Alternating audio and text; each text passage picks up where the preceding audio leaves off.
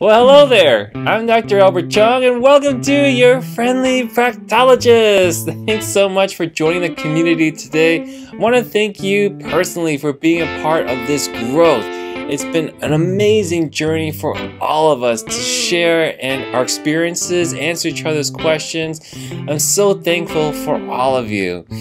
Check out the description box. It has the info for both of the sponsors of this channel. One is Pranicura, which is a cream for your bottom end conditions. And another one is a sitz bath salt product called ReVIVOL-XR. And both of these, the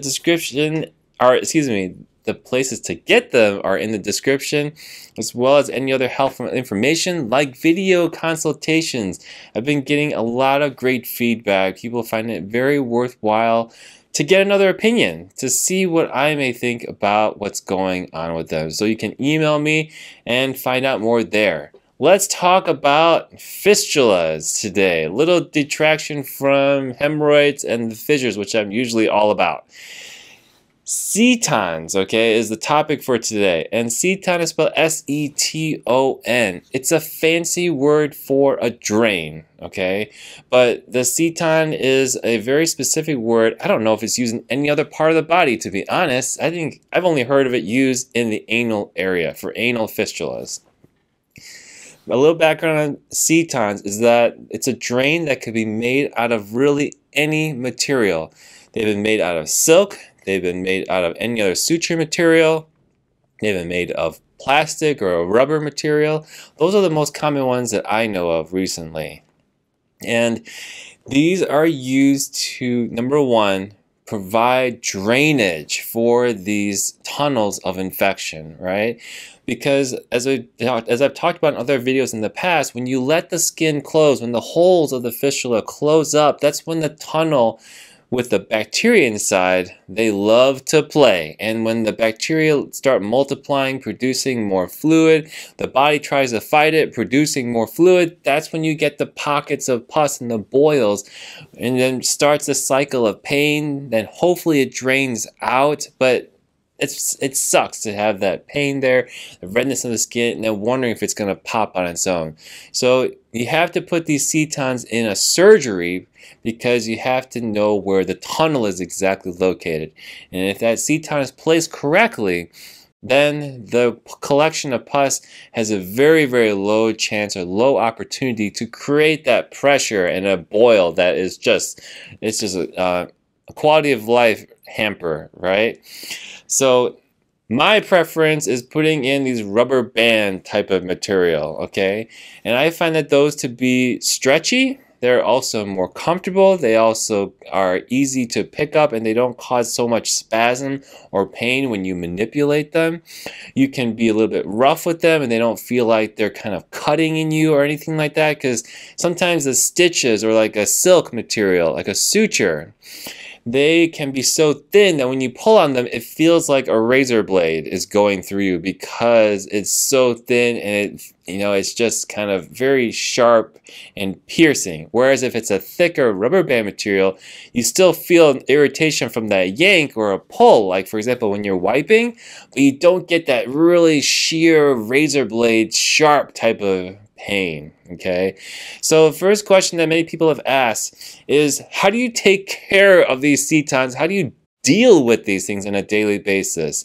And so what I guide my patients on is trying to, number one, hygiene. Okay, so after you go, number two, if you are at home, I just suggest to take a shower, okay? Or use a squeeze bottle bidet if you don't want to get wet in the shower and have to do all that. Use that, or even a baby wipe, okay? And after that, you just put some 4x4 gauze in the center of your bottom end, okay? And you may have to move these rubber bands apart, kind of split them if you have multiple. If you've got one, it's not so hard to do. Just kind of move it to either side of the gauze. That way the gauze can pick up the drainage and keep your skin as dry as possible.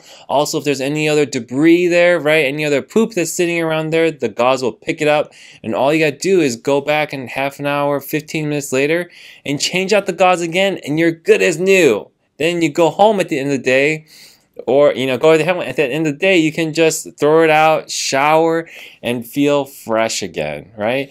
What about moving around and sitting and stuff like that? That one is a little bit tricky, and to be honest, it takes some adaptation on your part if you have these, okay? It takes time to get used to them, but I find after a while, you do get used to them, you get more comfortable with them. The wounds from the surgery are a lot less sensitive, and so moving around and kind of feeling that stretching doesn't bother you so much anymore. Is it possible to still get spasms and really bad pain from these every once in a while? Yeah, it's possible, because let's say you run or you did a sudden movement or it just yanked on the seton the wrong way. Yeah, it sucks, but it does happen every once in a while. And those things are tough to deal with. You know, there really is not a perfect fix for that with setons, unfortunately. What about when you go to, let's say, what if you want to go anywhere with these things? If you're going out to vacation, for example, can you go into the pool? Can you go into the ocean? How about the river? Or can you play in a sandbox without your pants on? I can't think of any example. The answer is absolutely yes, you can. Okay? You know, some people may say, ew, Dr. Chung, that's really unsanitary. That's not good for the rest of the people in the pool. Well, let me ask you this. Does everybody wipe their bottom end completely clean? Does anybody not pee in the toilet? Does anybody not fart in the toilet? Do people bathe themselves and scrub themselves down and exfoliate themselves before they get in a swimming pool? No, they don't. Getting into the pool is at your own risk, and you already knew that. You're trusting everybody to be sanitary with you. But is a seton really going to destroy all that? No, because really it's the same stuff that you see in your poop, the same bacteria. So no, but if you got big wounds, is that a great idea to be in a tub with everybody else? Probably not. But if you've got a small little fistula, what? Who cares? Okay, no one's going to notice. I mean, let's be honest here, okay? Okay, so then what about a diet with setons? Do I have to be on eating something special with these? The answer, in my opinion, absolutely not. Go back to your old diet, live life, enjoy yourself. Enjoy all the foods that you used to eat before. It's not going to make the fistula worse. It's not going to necessarily make the fistula better. It's not going to make the seton perform any better, and nothing. It changes absolutely nothing. The poop will still be the poop, and it's still going to get all over the wounds anyway, and you're doing the best you can, and it's what's appropriate in terms of showering after you go number 2 and using the gauze pads. It really makes no difference what you're eating. Do I suggest you have soft poop? Yeah, absolutely, because hard poops always disturb the area no matter what. You know, you're pulling on the area, it might pull on the setons, and so you definitely want soft poop. It's just going to make your life easier. Is there any special diet to get rid of the fistulas? Their answer is there is no evidence for it. We have no clue. All the internet says is that high fiber diet will prevent fistulas or prevent them from occurring or recurring. Sorry, there's no evidence for that. There's really no one can say that that's going to cure your issues. Well, I hope that this video on setons was helpful for you. The biggest thing with setons is that there's a period of adaptation where you kind of get used to it with the hygiene and everything. The best thing is to use a gauze to keep your skin dry and also keep the setons from even touching your skin.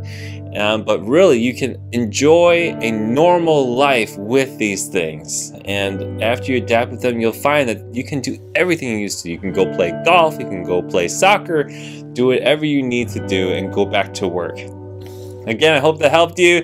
Take care. Bye-bye.